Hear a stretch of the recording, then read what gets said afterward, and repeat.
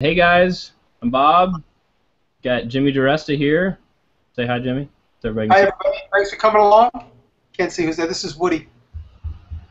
He'll bark if I put him down. That's why I got to hold him. Oh, that's cool.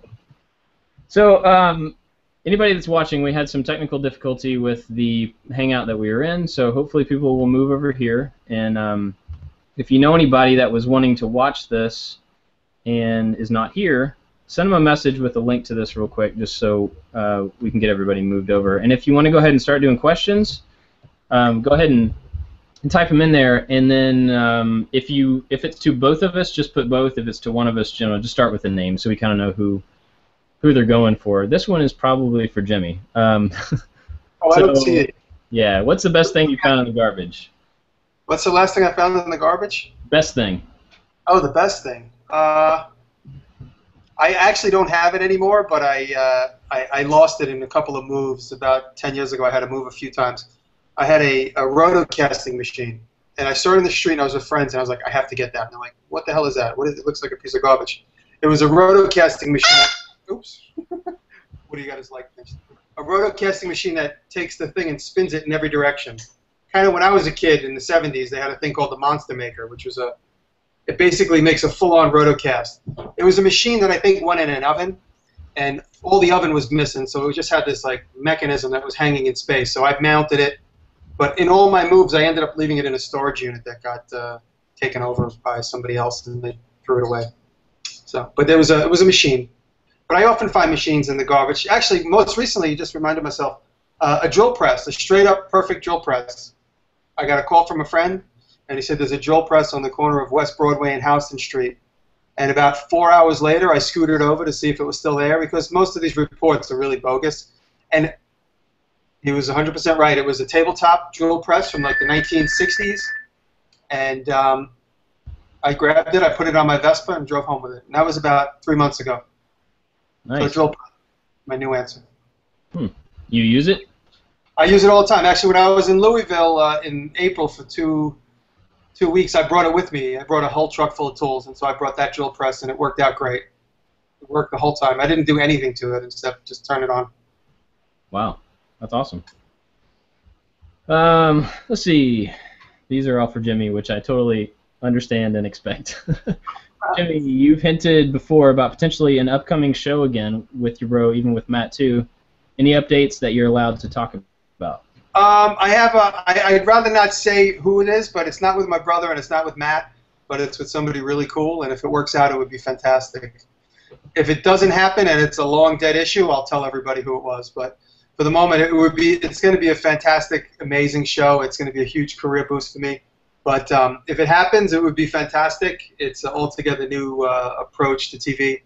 And honestly, I personally want to include all you guys as well. You know, if it goes the way that we want it to go, like the community that we have now, and the community that has taken place on YouTube in the last few years. At least for me, it started 2-3 years ago. But in one way or another, I would like to include YouTube on this upcoming thing, if at all possible. But it's a big stretch, and like I said, these ideas come and go constantly. There's a potential concept, and when I say any of these things don't involve networks, they only involve conceptualizing and people that are interested in taking it to a production company. So as of now, I haven't met any networks, but this other idea is like a competition show, which would be like a fun, fast competition. If anybody's my age, I'm 47, you might remember a show called Beat the Clock. It's kind of a maker show similar to Beat the Clock. So those are two ideas. But we'll see what happens. The meetings are coming up quick, and hopefully fun things will come out of it. So there Nice. you go. You've got a lot of experience with the TV stuff, so I'm sure you know like the ins and outs of meetings and all that. Honestly, it's funny. I've had some success with TV, and it's extremely difficult, to get placed inside of, obviously it's difficult to get placed when you get your show on the air. It's like impossible odds. But it's just impossible dealing with TV people. They're very, very fickle, and one day they're your best friend, and then the next day you just don't hear from them ever again for 3 years until they get a new job, and then they need new talent, and then they go, "Hey, I was just wondering what you're up to." I'm like, "Oh, I'm still waiting for your call back from summer of 2012." Oh, yeah. Oh, you're at a new network. Oh, great. You want to do a stupid idea? then I don't call them back. So it's tough. It's very difficult, and it's funny. I once asked a friend of mine who's an actor, and I said, I'm having this difficult time with this, that, and the other thing, and as far as Discovery Network goes, and he wrote one word back. One sentence. He just said, "Learn woodworking," and that was basically his advice. That said, nice. Absolutely to fall back on, which of course he knows that I do. So that was the joke. Yeah. But not giving advice. He just said it's just luck of the draw. You never know what's going to happen. And shows are hits by accident, and all the people involved, peacock as if they're the ones that thought of it to make it a hit. But they just constantly keep throwing crap at the wall, and some of them stick, and some of them don't. And it's just unfortunate that when we did Dirty Money, it wasn't necessarily my lifestyle at the time, although we kind of fudged it and said that it was. When I first pitched that show in 2004, it was my lifestyle, but it wasn't. He's barking. It wasn't when we eventually sold it. But when that show was up and running and the production was going, in the middle of shooting that show, the network had a big shakeup, and everybody, as far as personnel internally, got changed. And that was the reason, in hindsight, why the show never had a second season, because all the personnel that were into the show, that were championing the show, they all moved on, and the new people just weren't behind it because it wasn't their baby when, from the year prior. And so that, in hindsight, that's really the reason why the show didn't take off. I mean, they obviously like it because they license it all around the world. So, but I guess they don't like it enough to try and revive the concept. But it gets talked about all the time. Yeah, yeah. I was actually talking to some people in Atlanta this weekend that are involved in TV, and they brought up a really similar thing about how, people will just all of a sudden move networks, and they just have to change the people that they talk to and the things they're involved in for a little while they get settled and stuff, and then so they just kind of drag people along, and they don't communicate for a while, and then they do. And yeah, so. I could totally understand, but I mean, at this point in my I guess you can call it my TV career, if you can call it that at all, I totally know that it's all just one big crapshoot. And even though I just seemed excited about this other project that potentially could happen, but I know enough to know that it could all just fade away. Even though there's phone calls and meetings being set up, it could all just fade away, and that's fine. It's just, at least I'm getting a little traction. I'm in the game, and the most rewarding thing in all of my so-called TV career has been my YouTube channel, because it's all just me, and I'm getting direct feedback from people, and almost 100% of it is good, and that's been really the most rewarding thing, and that also helps me tremendously when I do have TV show pitches that don't go anywhere, or when I'm in a TV meeting, because it doesn't matter to me, because I know that I have my YouTube channel and I have my YouTube fans, and that's really the most important thing. Yeah, there's one here from Seth actually that has to do with that. Jimmy, has your association with Make increased your reach to what you've been able to build or create, or even getting new clients because of it? Oh, Make. When I met Make, I had like 300 subscribers, maybe 1,000. Maybe literally, and I was making these movies, and I knew that I was going to really have to keep swinging and be consistent and just keep. I just started researching YouTube and just looking at channels that I liked, like Mateus and Steve Ramsey, and channels that just hammer it home every couple of days and always consistently. I mean, I like Chucky 2009. He's a welder, so I'm always. I knew that I would have to make a lot of videos, so I started my relationship with Make right after the TV show. And the funny quick story is my license plate says I Make in my New York State license plate. And the husband of one of the managing directors at Make saw that on the TV show, and they said, oh, this guy's license plate says Make, we have to call him. So they tweeted me and invited me to the Make Affair in New York. And from the minute I met everybody at Make Magazine, we've been instant friends. Just like everybody on YouTube. If we make stuff together and we compliment each other, let's be friends. And that's what it was like with Make Magazine and the personnel there. They've all been super nice to me. So I started making my YouTube movies, and then they invited me to make them for them. That's really how it started. And they've been great. Instantly, my subscriber base started climbing because of them. So how do you, this is from me, not from the questions, but how do you balance like your what projects you put where? Is there like a strategy to that, or is it just kind of like the next thing is scheduled to go to Make and the next thing scheduled to go to your channel, or? I started putting longer movies on my channel. Now it's just, If it's a little bit edgier and a little bit more technically involved, it goes on my channel. If it's a little bit more simple and family friendly, it goes on Make's channel. Like the doghouse is going to be for Make, and the Bell, which was a completely unplanned movie, which ended up coming out. In my opinion, I really enjoyed it. It was very rewarding. The Bell, I went into a hardware store and they said they don't make bell, they don't sell bells, and I was like, where am I going to get a bell? Then I went into an antique shop and they don't have a bell. So when I walked out, the little voice in my head said, why don't you just make one, stupid? And so I went home and I started experimenting and filming my experiment.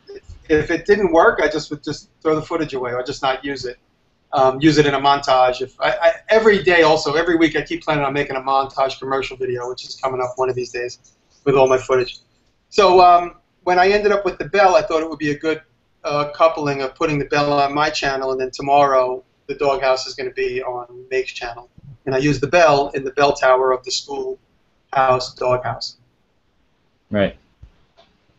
Awesome. All right, let's take some more here. It's from David Pachuto. Jimmy, if I want to get started in metalwork, table legs, where should I start as far as machinery? Buy a $300 Lincoln welder from Home Depot with a flux core wire, and just start experimenting on chunks of metal. That's the best thing to do. Buy some rebar at Home Depot. You could buy the new flux core welder from Home Depot, or just buy a used one on Craigslist, which is where shut up. Which is where I go all the time. I go on Craigslist and get good used stuff constantly. Even though I'll look on Craigslist, and if there's a good welder, and when I feel like I start sweating a little bit, I know I have to get it. I make the phone call, I break the ice, and I go and I get it.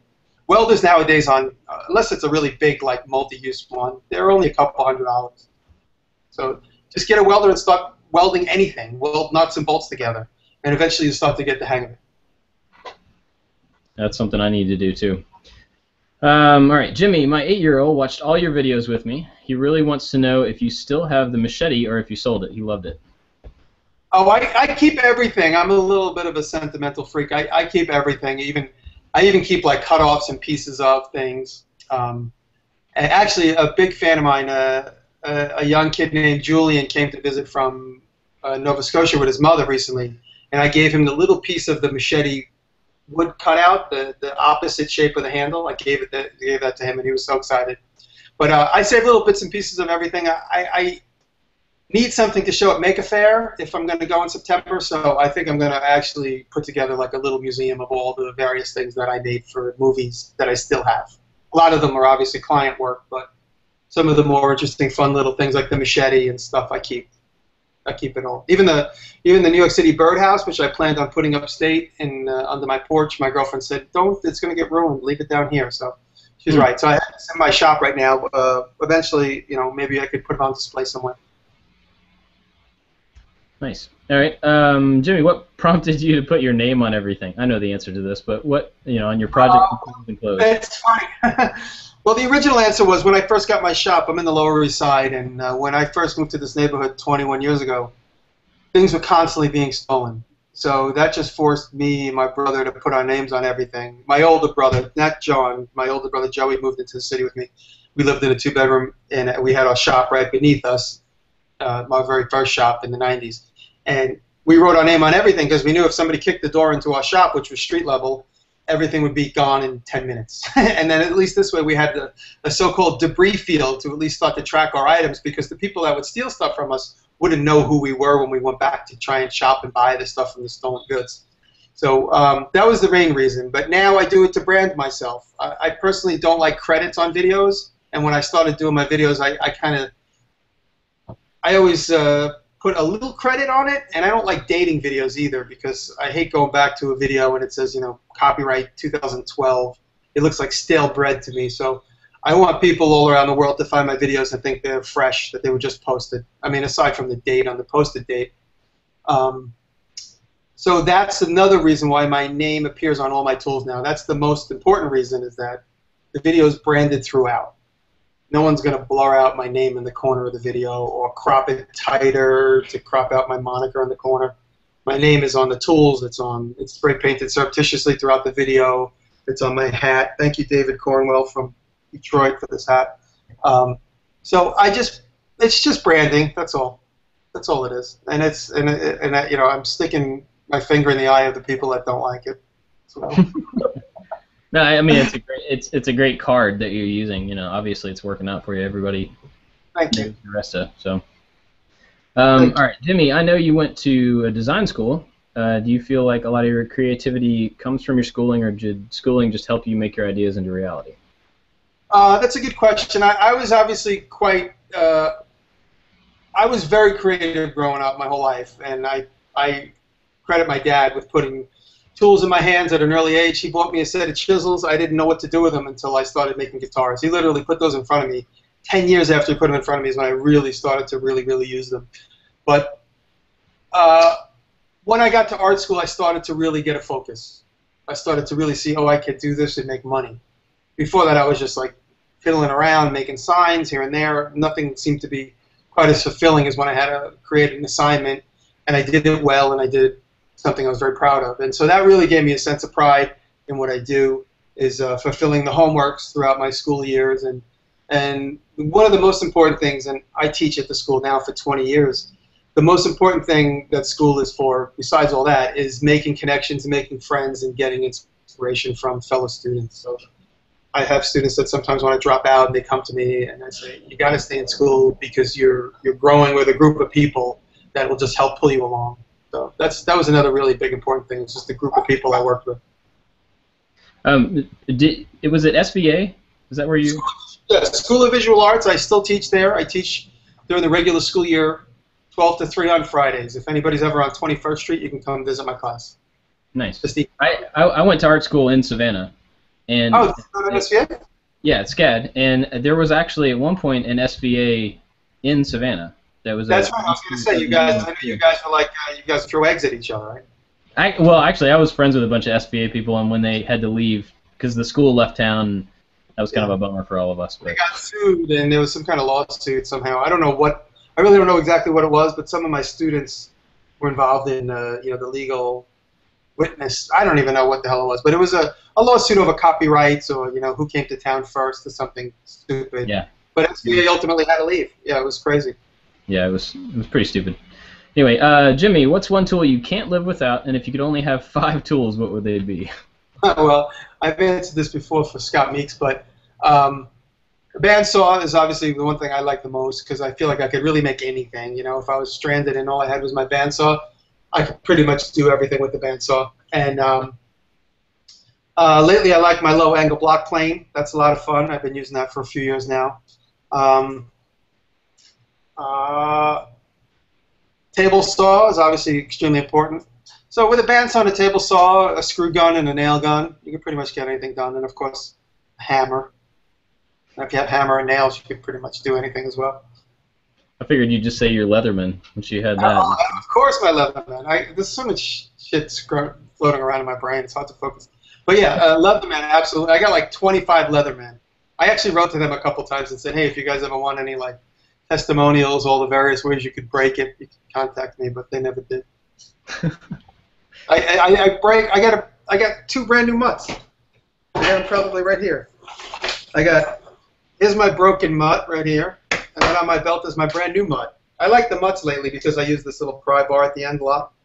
But these are like $160 each. This one, I don't know. It just broke. It doesn't stay into the plier position anymore. Those things are huge. How is your dog? This is Woody. He's totally blind. He's 13 years old, and he's a little bitch. He doesn't stop whining. If I put him down right now, he wants to eat. So if I put him down, he's going to stop barking.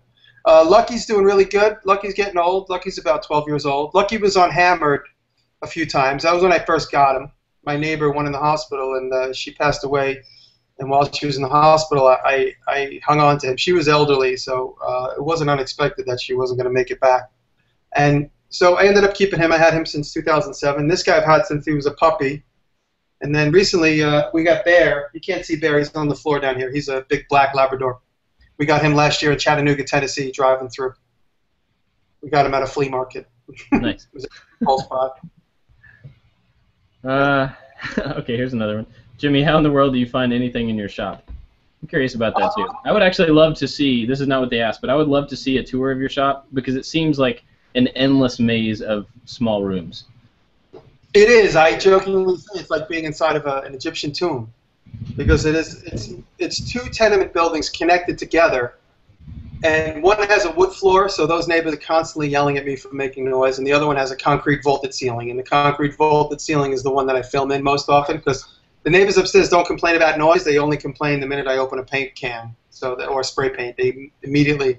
So we have a front room, which is underneath the hair salon, and they don't care.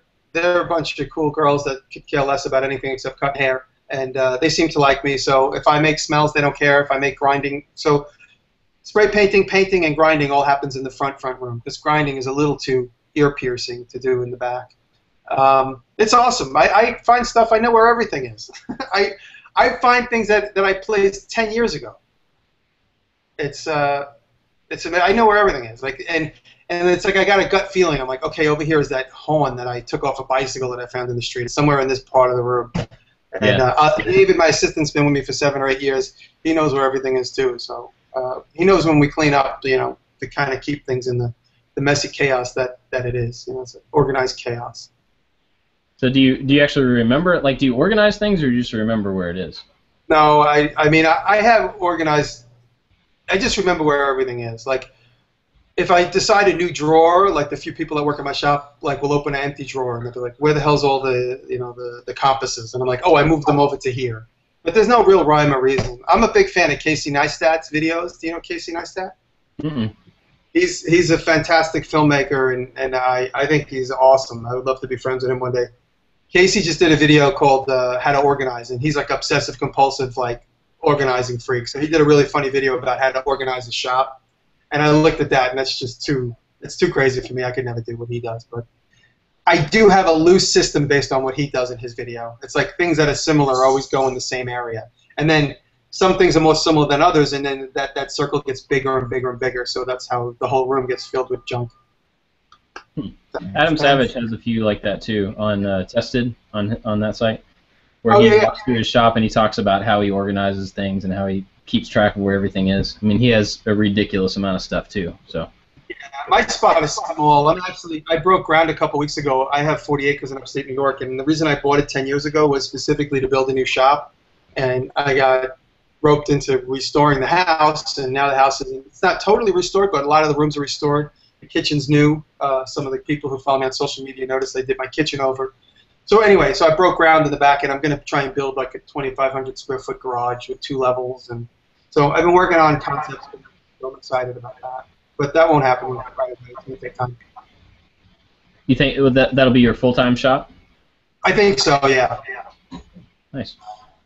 But it's going to take time and money. Yeah. Let's see.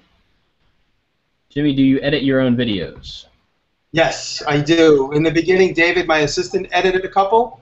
And that was just because I was kind of feeling the flow out. And I just said, you know what, you edit some, I'll edit some. And he would take them home and do them himself.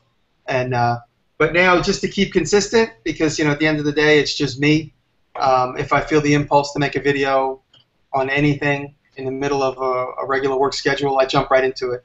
David's my assistant, but sometimes he's not around. He actually lives most of the time in Syracuse, New York lately, so sometimes he's around. He'll check in with me, and I'll say, we have a big job coming up, and then he'll stay in New York for a couple weeks. So I find myself making movies almost always alone. Occasionally my girlfriend holds the camera, but about 99% of the time I make my videos alone by myself, edit myself. It always kind of catches me off guard when I like you're doing something and all of a sudden the camera starts moving while you're working. I'm like, whoa, there's somebody else in there. Well, you know what, I kind of developed this interesting style, and you'll see it in the upcoming Doghouse video. It's in every one of my videos. I have this technique where I'm getting feedback. I don't know if you have a couple of windows open. You hear it? No. All right, anyway, I will be in the middle of shooting the scene, and to me, I know that it's boring because it's already been too long, so I just take the camera and I move it to another position. But when I speed it up, it looks like a transition that is the end, so I just leave it in. So a lot of times you see the camera jump around, and then you're just picking the camera up and making a new camera angle. That's all it is. But I leave in where I pick and move the camera up, which to me I think looks cool. So it's another little signature technique that I play around with. it happened by accident. I just started. I always thought that I would just, if it's the same piece of footage where I have the camera here and then I pick it up and move it there, I would just cut out those few seconds where the camera moves. But now I leave it in. Just think it looks cool. I am losing some of your audio, so I don't know if you're hearing mine or not, but I'm hearing you. all right. So, what's the best way to price what you make to sell in order to make a living? It all depends on the client. If I know the client's got no money, or at least a budget. When people come to me and say they want to make this reception desk, or they want to make this, or they want to make that, I say to them, this is really how I do it almost every time. I say, how much do you want to spend? And I judge myself. I say, when you put the question to people like that, they always say louder. They always say more than you would say. They don't want to embarrass you, and they don't want to embarrass themselves. So I find it puts them in a position to say, oh, well, 3,000, when they really only wanted to spend 2,000. Does that make sense? Yeah. So I always ask my clients that hire me or call me for consult. I just straight away say, how much is the budget? Which basically means how much do you want to spend on that? And they'll say, whatever the number is, 3 or 4 or 5,000. And I'll say, okay, I'll build it to suit that budget. And that happens most of the time. So whatever they tell me they want to spend, I'll say, okay, I'll make it this way, and I'll explain that it's that value. And if I explain it to them, and then they say, well, I want it to be steel, and I'll say, well, throw in another $1,000, and you can have all those bells and whistles that you want. And they'll say, okay, and so then whatever it is. Yeah, and for I don't know if this question is maybe geared towards, or less geared towards like commission work, and that's mostly what you do, right? Most everything that you do and sell is commission. You don't just make stuff to sell. Yeah, I guess maybe around the show, when I did the show, obviously I was making stuff a couple years after the show. I was still doing that, but I just get so much client work that people say, hey, can you make this for me? Can you make that for me? And of course, the whiskey companies now are asking me, which is really great. They're great. They've been really good to me and giving me a lot of work. So my phone continues to ring, which is really good, and I'm happy. all right, so hi guys, question for you both. I see that you both use different types of materials in your creations. What would you say is your favorite medium to work in, and why? Oh, this is Izzy Swan. Oh, Izzy, what's up, brother? I love your videos, man. So I'll answer first, and then you can. Well, actually, I don't really have a good answer. Mostly, I use wood. I mean, I've used a bit of other stuff, but I'm definitely most comfortable with wood. Doing some metal work is on my radar, and I've done it in the past, but I'm just out of practice, so I need to get back into that because it's something I definitely want to get back into.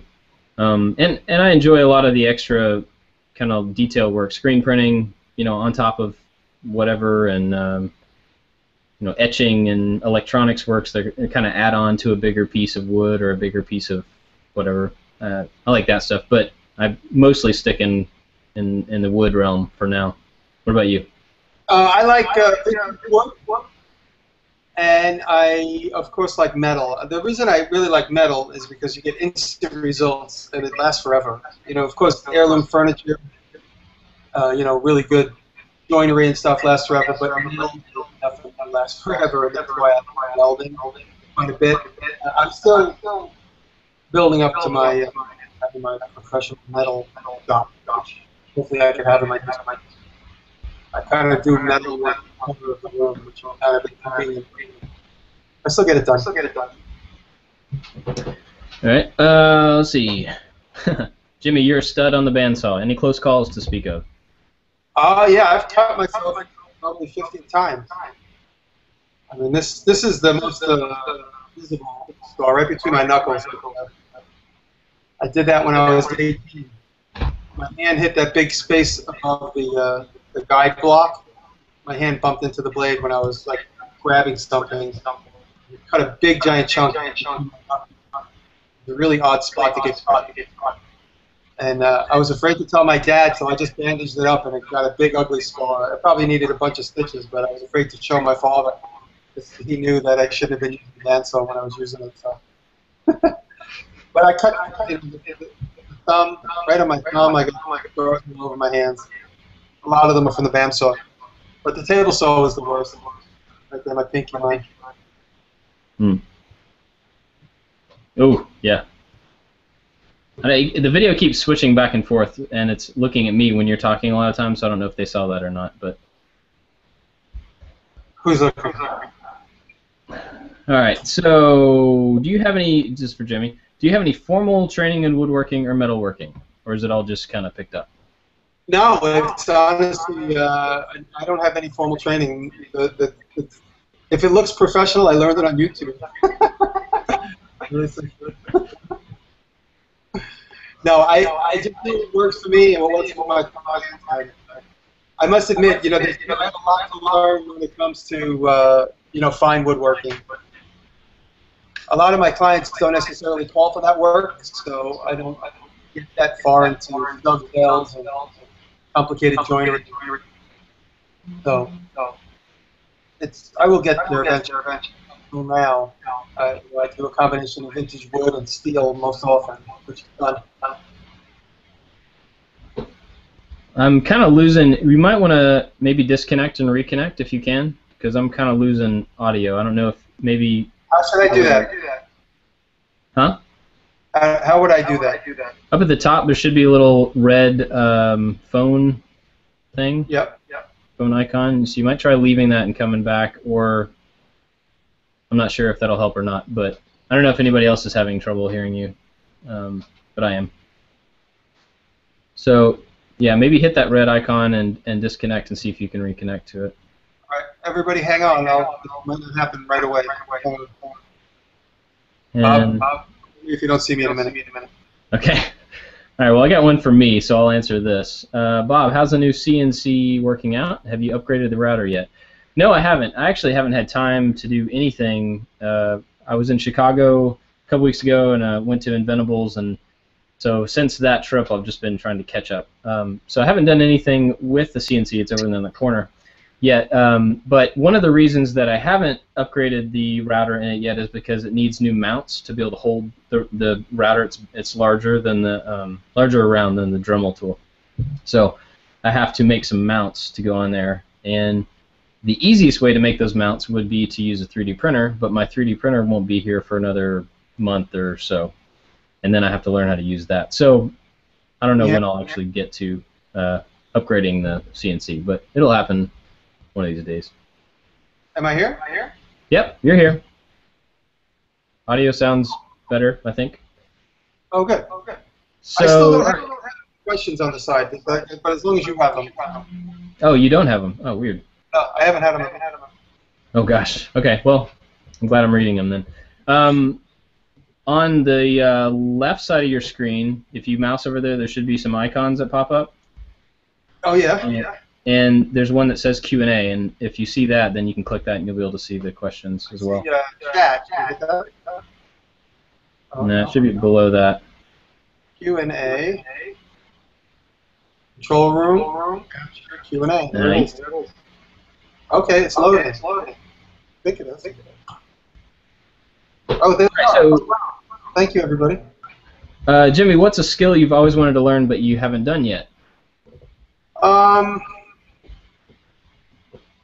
I want to get really good at machining and using a milling machine. When you see me just screwing around on the lathe stuff, I'm really just figuring it out. My CNC machine is a great learning curve that I got last May. I got a shop pot, and you've seen some of them in my videos. To me, that's been a huge hurdle, so that's kind of my foray into machining. I've been machining a lot of metal. In fact, tonight I almost missed this Q&A because I was so wrapped up. I'll show you a picture of something I'm in. I'm seeing this metal pipe. So I was so wrapped up, I almost forgot to come here for this. Trying to figure out why they... Think of it right now. I don't know. I'd like to be able to make anything. I want to make a chopper like Jesse James. I just haven't had the space to do that. You know, when you see what Jesse James does with blacksmithing, I want to get there one day. Yeah, I could see blacksmithing being something right up your alley. Seems like you would have already have some of the skills needed for that as well. But yeah, I just need the facilities. I almost this week. I have a friend at the Seaport in New York City, and I almost got my hands on their little giant, but they decided to keep it at the last minute. That's a giant power hammer. I would have had to put that up. I'll get one. Yeah, it sounds like there's still an issue with your audio. I don't know. I don't know if we can do anything about it. But do you guys plan to do lathe work? For me, personally, I have a lathe, and I've touched it twice, so I do plan on it, but I am no good at it yet. I haven't, had any experience, and I don't really have anybody around that knows how to use it well, so I'm not sure. I'm just going to have to figure it out and watch YouTube videos. So you do a lot of lathe work, right? I do. I stay away from it a little bit on the video just because I know I just did a bell video, which to me was a way to make it fresh. But a lot of wood turning stuff to me just visually looks the same. But when Frank does something great, Frank Howard, he's got beautiful skills and beautiful video skills as well. I'm getting a feedback. Can you hear me? Every time I speak, see if you can turn your speakers down. Somebody said it might be your speakers. Could be good feedback. I still hear myself lower and lower. But like I said, the reason I stay away from bowl making and that kind of stuff, because honestly, there are guys that do much more beautiful pieces than I could ever do. If I did a bowl or anything like that, it would have to be some kind of unique, inventive thing, as opposed to just like a beautiful segmented bowl, which guys do incredibly beautifully. All the ones I've seen, really well done. All right, let's see. My volume is too high. It's feeding back through me. Okay. Well, I just changed my microphone, so hopefully it'll be better. Check. A lot of messages on here about the audio. Well, now I know. Bob, do you plan on doing some videos on basic electronics, testing, repair, mainly be project videos? For me, it'll probably mostly be project videos. I don't have a lot of experience with figuring problem, like troubleshooting electronics. It's more just ground up building something that I'm interested in having. So. Do you do Bob? Do you do Arduino and Adafruit and all that kind of stuff? Yeah. I've done a couple Arduino projects and some Raspberry Pi. I built am building an arcade machine out of a Raspberry Pi. So it's going to be like a full-size arcade cabinet. I'm trying to get a better light on you. Sorry. Yeah, I've done a couple Arduino projects, and I have another one coming up that I've just started working on that'll hopefully be a project video. Oh, cool. I've experimented with an Arduino. I bought Arduino a couple years ago at Maker Faire, and I went through the book, and I made the blinking light and all that stuff just to kind of break my virginity. And I know enough to know that when I need it, I'm going to dig into it. So it's interesting. It's interesting, complicated yet simple, but there's a lot to know. And with me, I always know that the technology's there, and when I need it desperately, I dig into it. And I know that one day I'll get back into it. Yeah, I'm kind of the same way as far as that. Oh, it says audio is fixed, so maybe we fixed it. Good. Oh, good. Thank you. All right. Let's see. Most of these are about the audio. Which is your favorite? Metalworking, woodworking, wood carving, sculpting, lathe work, or welding? I love making things out of wood, obviously, simply because it's accessible and it happens fast. But I really do. I'm getting increasingly more interested in doing metal work. One of these days, when I have the facilities, I'll do metal casting. My girlfriend makes steel furniture, and that's TaylorForest.com.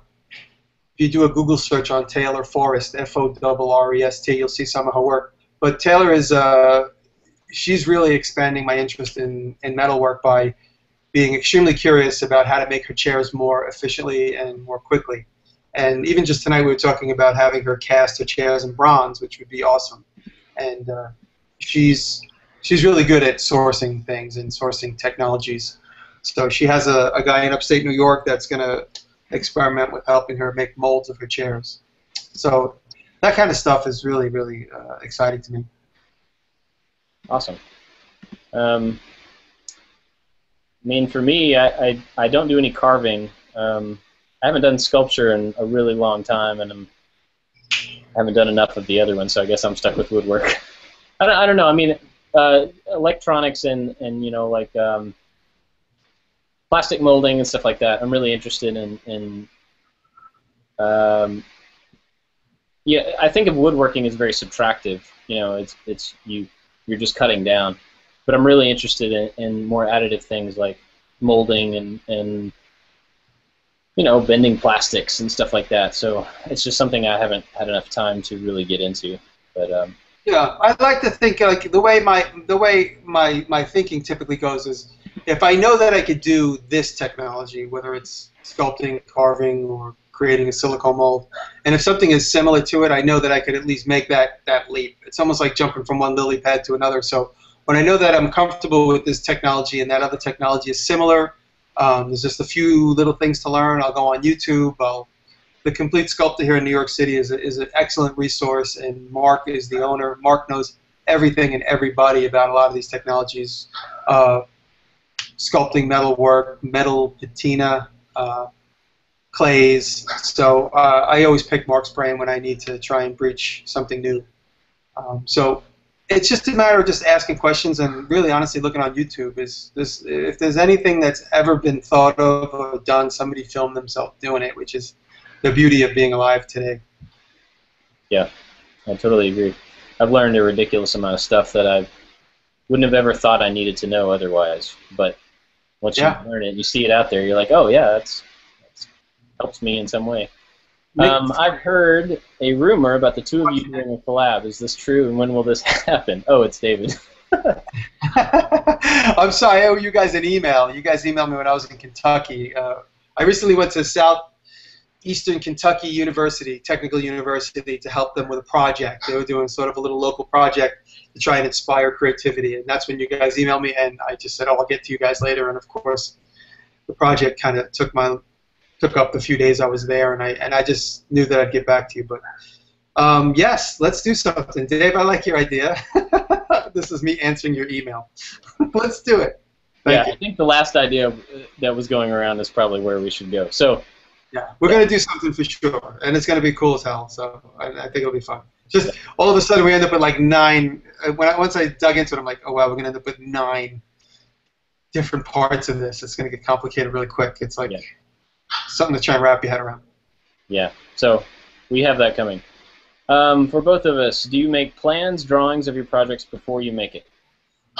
I typically just do a quick sketch, and I happen to have my sketchbook nearby. Let me see if there's anything in it. I do quick sketches, so there's some sketches of my upcoming barn, which I haven't built yet, but I want to. I do a couple of small sketches. Sometimes I just scribble like this for hours on end, which means nothing, but out of it comes something. And I'm going to do a backpack video, and these are my concept sketches for my backpack video. But the way I'm going to make it is going to be a little different. But I won't really do more than that. I don't really have the patience for SketchUp or any of that stuff, although I do it, but I do it very infrequently. So I just do that, and I get most of my finalized design in the process of making it.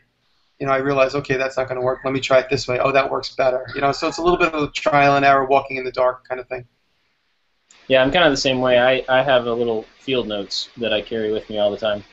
And right on. It's all, you know, pretty rough sketch stuff, but I don't ever really get too far into plans. I mean, I have done some SketchUp plans that are available on my site, and the time I spent doing those, it felt right at the time, and then after the fact, I'm just like, man, that took twice as long as it would have just to make it. So, yeah, I know a lot of guys on YouTube will do plans for the things and provide them for free, and it's awesome that they do that. But I'm finding more and more that I don't have the patience or the time. I mean, I'm just the time I have in the shop is pretty thin anyway. So, you know, to add on to it, making plans is hard to justify for me. This is my little pocketbook, and it's got some notes in it. This is the one I keep like in my billfold. I haven't been carrying it in the last few days. But, oh look, here's my hammer hook video. There's the sketch I did for my hammer hook video right there. That's all I did. I just drew a hammer with a hook under it. And then, you know, my push stick with my name on it? All right, there's the drawing for my push stick with my name on it. That's it right there. So, I mean, these ideas come to me real spontaneously, and I just write either a sentence or something just so I don't forget them. And then sometimes I go back to them and I look at them like this and I say, what the hell was I drawing? I don't even remember. But this is a video series that I want to do, and these are all shop tips. There's a few pages like this. They're all just one-sentence shop tips. And I'm going to do like 30 or 40-second videos of all the shop tips that I developed either for myself or ones that have been handed down either through my dad or just friends and family. So that's a video series I want to shoot. And I'm going to shoot that coming soon, because it's real easy. I just plan on doing just a one-take sentence and saying, hey, if you want to use epoxy this way, do this, that, and the other thing, and it'll give you these better results. So it's going to be as quick as that. So I just have to get to the getting. Yeah. Do you find that you have just way more ideas than you have time as far as stuff to film? You know, it's funny when I get down to filming, and I've obviously taken a few week break from Make Magazine, and that mostly has to do with traveling, because I had to go to, I went to New Orleans, I went to Alabama, and I went to Kentucky.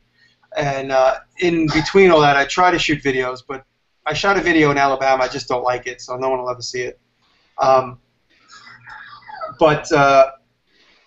It's tough. Sometimes I have a bunch of ideas, and when it gets down to time to make a video, I don't like any of the ideas I have in my notebook. Or, you know, even though it's an idea, it's not ripe. It doesn't have all the ingredients. I don't have that cool machine to use. I don't have that good material to use. So even though I have lots and lots of ideas to make videos, sometimes I'm just not in the mood to make what I have notes of. And then I end up making a bell video, which is absolutely something spontaneously came out of nowhere. My Tanqueray sign was something I had absolutely no ideas that week that I was happy about or that I was grooving on. And then my guys at Diageo asked me if I could make a Tanqueray sign. It needed to be done literally. I needed time to 7-day FedEx it. So that's why it had a week to get to the party, but I had to get it in FedEx the next day so we could get to the party on time in New Orleans. So something like that came up, and it literally took 1 day to make it and make that video. And, you know, so I always try to keep my mind open for those type of opportunities. So. Yeah, I actually had a similar thing to that recently. It was really frustrating, though. I did some work for Wild Turkey, and it was a week to, they were going to ship me this piece of furniture, and I was going to distress it and screen print on like 3 panels and then repack it up and then ship it to Chicago for them to use for this trade show. And so I did all this work in a really short amount of time and then sent it up there, and it got damaged in shipping, and they didn't even use it. So that's a bummer. Yeah, it's tough when you ship something. You got to really, really make sure it's packed well. It's a pain in the butt.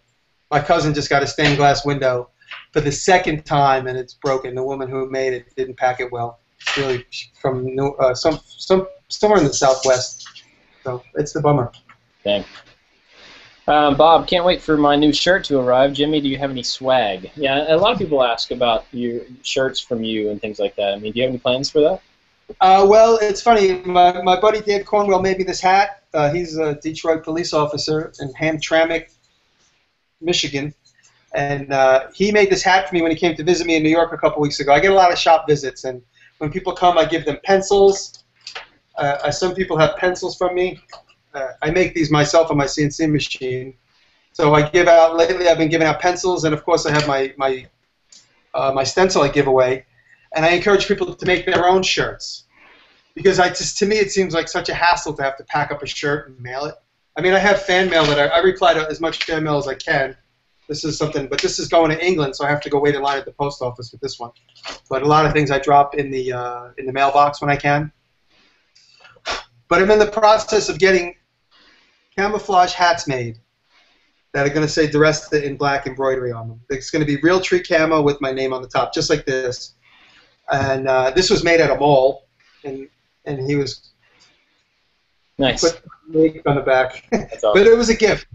I actually gave Dave my poker table. If anybody's ever seen the episode of Hammered where I make a poker table, it was sitting around my shop. I actually got it back recently because the people I gave it to were moving, and they They didn't want to keep it. They wanted to give it back to me, so they gave it back to me. And David came at the right time, and so I gave it to him. He took it back to Michigan with him. And in the process, he bought me this as a thank you. But it's once I get the hats, that'll probably be my official swag. But all this other stuff that I see and I give away is, is available to anybody that wants to drop me a self-addressed stamped envelope. And if anybody does want to do that, put it in an envelope this big, so I could put some cool stuff in it. Because everyone sends me the regular A4 envelopes, and they're too small to put a bunch of stuff in them. So I just put their stamps and I rewrite it. So I don't know. Nice. I'm happy to give away whatever I can. But as far as selling stuff, it's just a pain in the butt. But when I do get the hats, I'm going to have to sell them because they cost a lot of money. Yeah. And you can always look into, fulfillment house type stuff. I mean, you don't make as much on it, but it's totally a hassle. I was at the at the post office today dropping off like 15 shirts, and all the time it took to package them and ship them and all that stuff. I'm grateful that I was able to sell them, but it's a lot of work. Yeah, no, and my day runs really long, so that's why I just give out stencils, and I encourage people to make their own shirts. That'd be awesome if they did, if they wanted to. Oh, people have done it, right? You've seen them. A couple, yeah. There's a couple cool videos of people using my logo for stuff, it's just amazing, and I'm so thankful that people are inspired to do that. It's amazing to me, and I thank everybody that's interested. Yeah. Here's another one. Do you guys ever lose the motivation to make things? And if so, how do you get out of the rut? Yeah, I did this last couple of weeks. Honestly, I drove to Kentucky, and then when I came back, I had sort of like a little bit of a down week. When I say down, not a lot of work. So I kind of took my time. It took me all week to build something that I should have built in 1 or 2 days, and I get to install it tomorrow, which is exciting. Yeah, I definitely get it. And honestly, I was having a down week, and I should have delivered a Make movie sooner. But doing the bell, and I keep bringing the bell up just because for me it was like a little personal realization again. When I got into the bell, I was like, wow, it's so funny. Inspiration can happen on a dime. And then yesterday I jumped right into making my doghouse, which is in here in front of me. But my doghouse video is going to be up this hopefully tomorrow. My doghouse video I'm really proud of. This is it. This is the doghouse. It's an old schoolhouse doghouse, and the bell is in the bell tower, and it's for my boy in there, my little boy. Lucky. And the bell rings when he walks in, right? Yeah, and it works great. It really worked great. It's a little tricky getting it to work for the video, but it really does work, and it works consistently now. If I had to rebuild it, I would build it. But when you build something, or when you build a mechanism, especially, you make it one time, you play with it, and then a week later you go, why didn't I just do it this way? And it's a much easier way. These are little breakthroughs that happen once you get into making something. And if I did it again, I'm sure I would make it more simple. But in the video, you see that kind of cocked the way I hooked it up with a wire. But it works. Yeah. Excuse me. Jimmy, you have an amazingly creative mind. How do you come up with your ideas, and do they just come to you, or any advice to others looking to be more creative? Well, it's funny. I did a TEDx talk at the Solomon Westchester High School, and eventually they'll put it online. I don't know how the video came out. I didn't videotape it myself, but the conversation was about breakthroughs and happy accidents is what the title of the lecture was. And I basically say you got to feed your mind with as much sludge as you find.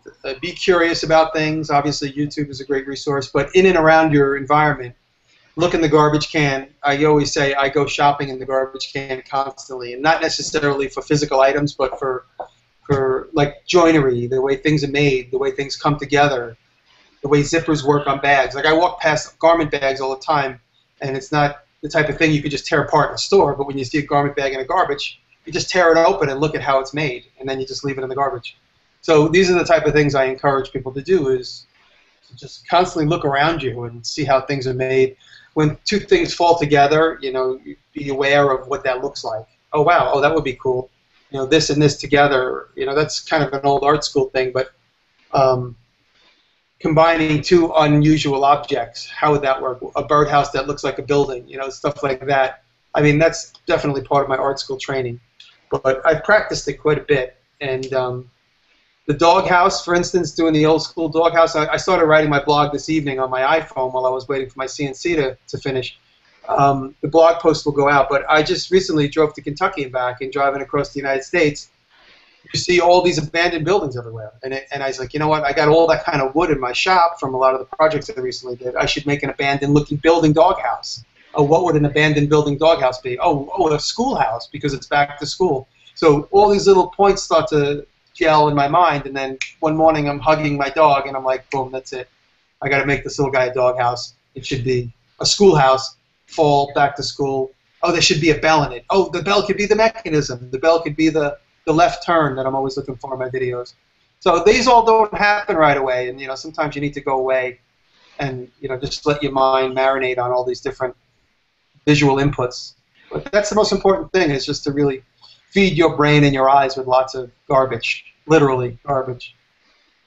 Yeah, and I would add to that it's easy for us, like if you're a woodworker, it's easy for you to spend all your time watching woodworking videos and to just be like wrapped up in just that medium. But I think part of the art school thing is being forced to use medium that you're not comfortable with, and getting exposed to how other techniques work and stuff. And so I think if you're looking at woodworking all the time, then you're not going to be exposed to a lot else. So one way to be inspired is just to go to look at other stuff. Look at fine artists. Look at metalworkers. Look at just anybody that does something different than what you do. Look at their techniques and look at what drives them to do what they do, and that stuff you can carry over, I think. Absolutely, it's real important to just experiment too.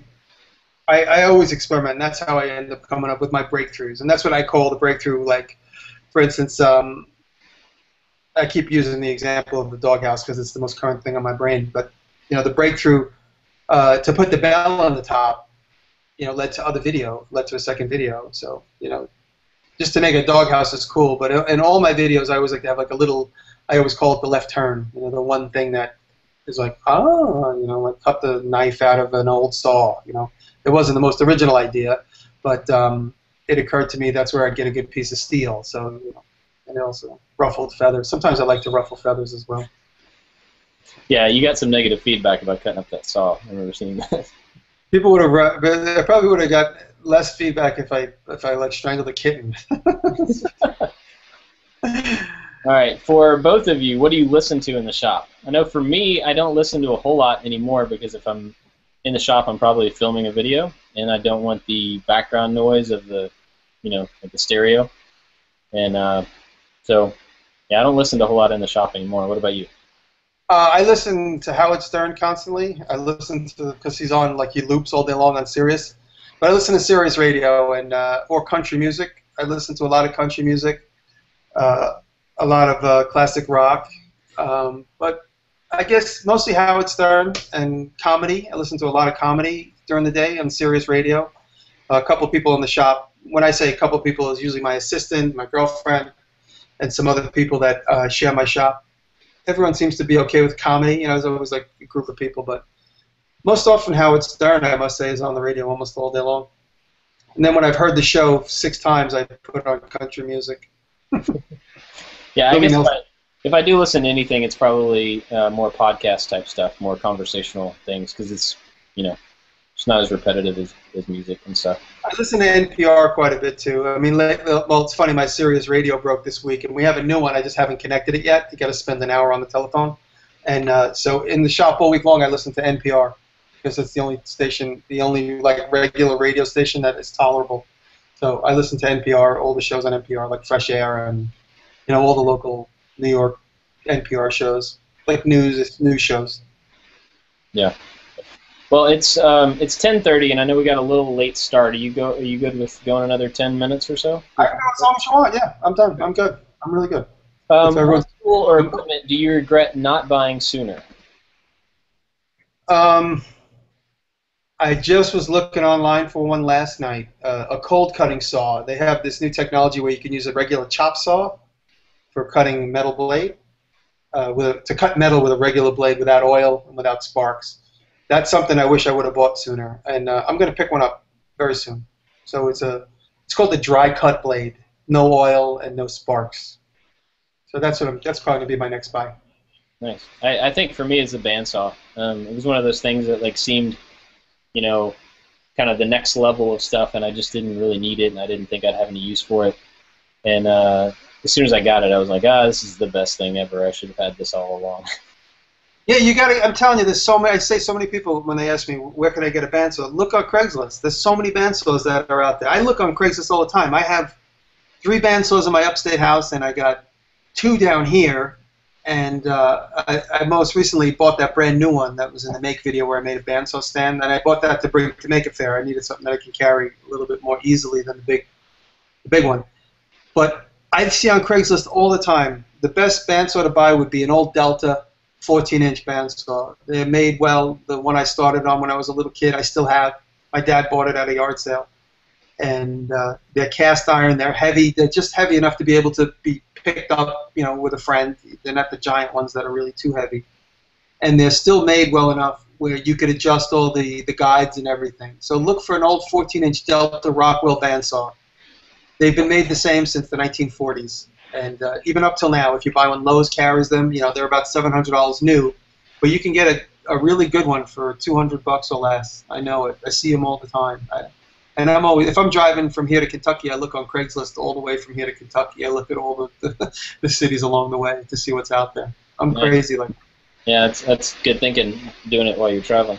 Now, if you have multiple saws like that, I mean, I know you have multiple saws of a lot of things. If you have 2 bandsaws, do you keep them set up for different things, or is it just kind of? Oh yeah, absolutely. I have a big resaw blade on one, and I have a fine 1/8-inch bandsaw blade on the other. Definitely, that's the best way to do it. Yeah. All right. Let's see. Both. Jimmy mentioned Matthias, Steve, and Chuck as shows he liked. Who would you recommend as channels we should start watching? Frank Haworth is amazing. He's he's a good creator and a good thinker and obviously an amazing filmmaker. Frank Haworth. Who else do I watch? I got into Izzy lately. Izzy Swan. I love his jigs; are insane. Jody. Who, babe? Jody.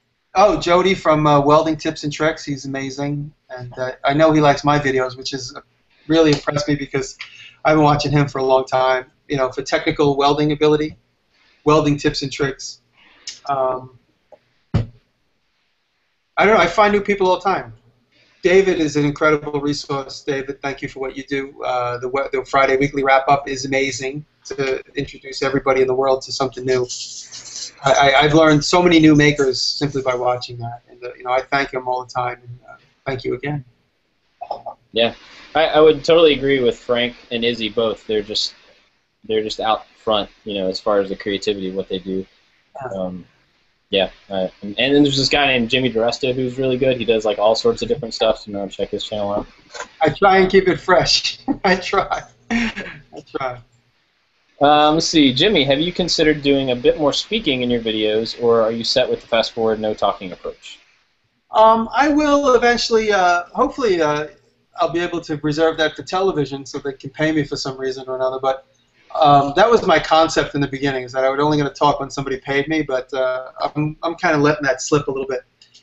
My tips, my technical tips in this little book, I'm going to talk in all of these videos, of course, because I'm going to have to give some real physical, conversationally instructions.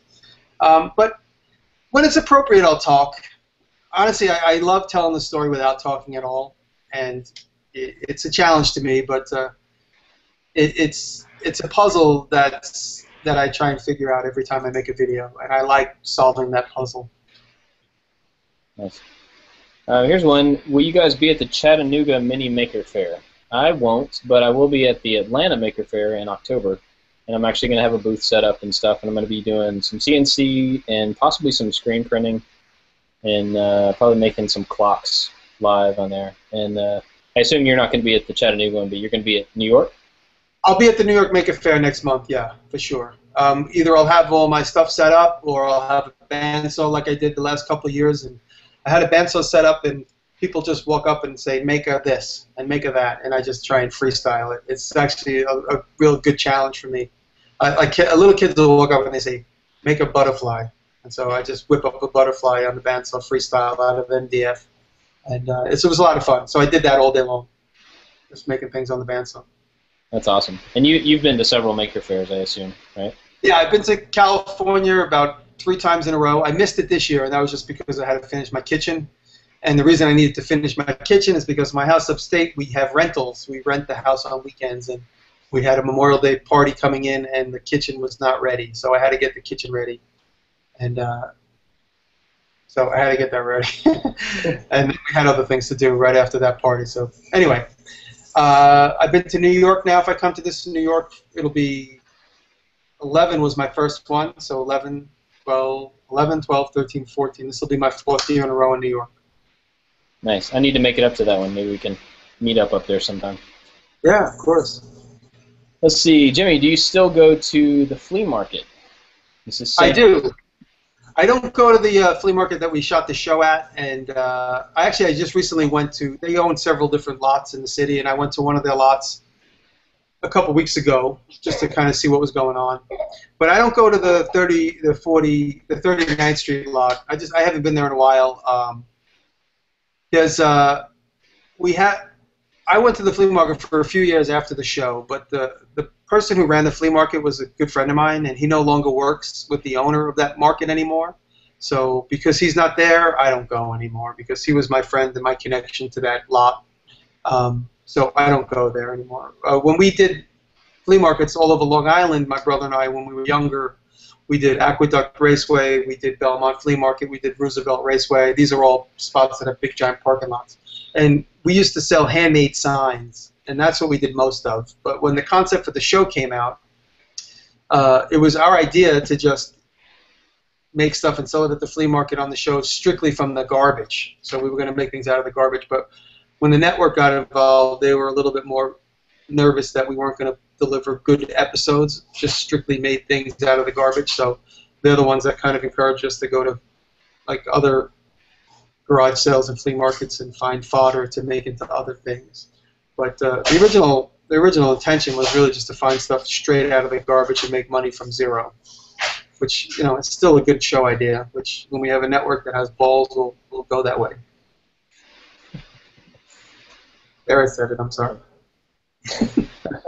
Well, yeah, everybody knows now. So no, it's just that's the type of show I'm just going to make on my own, you know, which is what we began to do. And then the first episode we made on our own was the way that we ended up selling the concept. Let's see, Jimmy, I really like that you use limited amount of tools in your projects. Is that by design, and can I drop by your shop in the Lower East Side sometime? Yeah, my shop's open to anybody that wants to come by. I'd be happy to show you around. It's, you know, it takes about 1 second to look at everything. It's pretty much what you see in the video. It's most of my activity happens in that one room. I don't necessarily limit it. I'm always looking for interesting tools to use in the videos. That's why if you follow my media, you'll notice I just recently bought a 100-year-old power hacksaw, which eventually, once I get it fixed up and operating smoothly, I'm going to use that in a video. So I always try and find cool tools to use in videos, and it just gives the video more texture. And I love old tools, so that's the other main reason I like that as well. Yeah, it seems like a perfect excuse. The videos are a perfect excuse for collecting old tools. No, definitely. You know, my printing press was like the first really big tool that I thought, oh wow, this would be great for a video. And the printing press is operational. I just haven't made a printing plate for it, which every day I say, oh yeah, don't forget you got to make a printing plate. It's literally on my long list of to do. I'm gonna CNC a printing plate and then print something on the printer one of these days before the cold sets in again. Yeah, should make. Let's see. This one's to me, but I have a related question for you, Bob. What 3D printer did you get? I'm planning on getting one. I got it's called Delta Printer, and it was a Kickstarter earlier in the year. And a lot of the 3D printers, you know, are kind of XY based. You know, it's just like two side pieces and a gantry that moves across it, and then it prints that way. This style is called a Delta style, and there's 3 towers. And the print head floats in between those towers and it's connected to each tower. And so as it prints, those arms are moving up and down, and the whole print head moves up. So it's just a different style. I saw that. I saw that one. That's pretty well. Pretty well.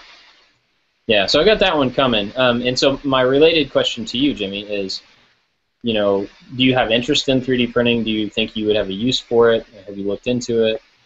My friend at Westchester High has a 3D printer. It's probably going to be the first one I experiment with. He's offering it to me, but for the moment, I don't really have a 3D printer. Because if I make something on a 3D, it's kind of more like toys.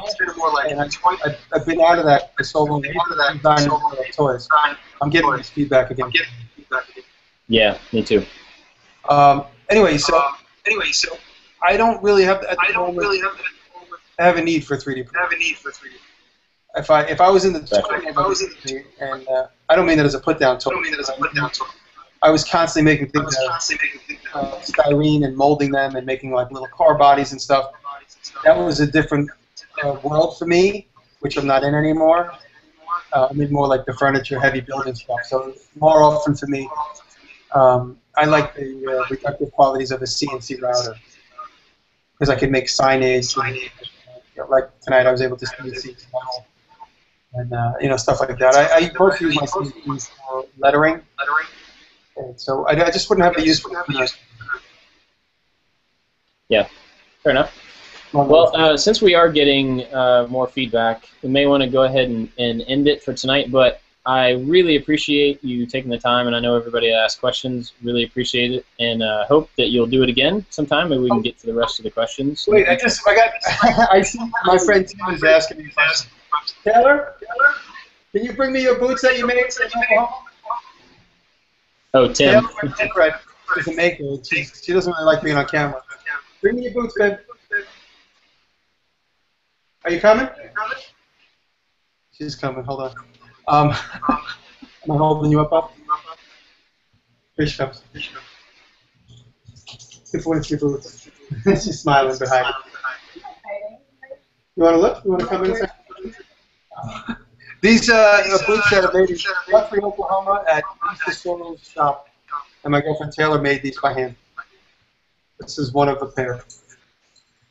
And Lisa Sorrell's a bootmaker in Guthrie, Oklahoma that offers one-on-one comprehensive classes. And Taylor took her class last year. And so another thing we're constantly looking for online is bootmaking equipment. Oh, that's it. Nice. All right, well, thanks again, and I hope that we can do this again sometime. Hope you'll come back. Anytime. If you want to do this every couple of weeks, I'm totally down. I love doing this. Cool. All right, well, thanks everybody for watching, and hopefully I'll be able to clean up some of the audio for this. Sorry that we had some problems, but, you know, do what we can. It's live, so that's the way it goes. Right on. Thank you, Bob, so much, and thanks for what you do, and David and everybody out there for the inspiration all around. I get inspiration from YouTube, from everybody that throws their hat into this pot. Thank you. Awesome. Likewise. All right, everybody. Have a good night, and we'll see you later. Peace.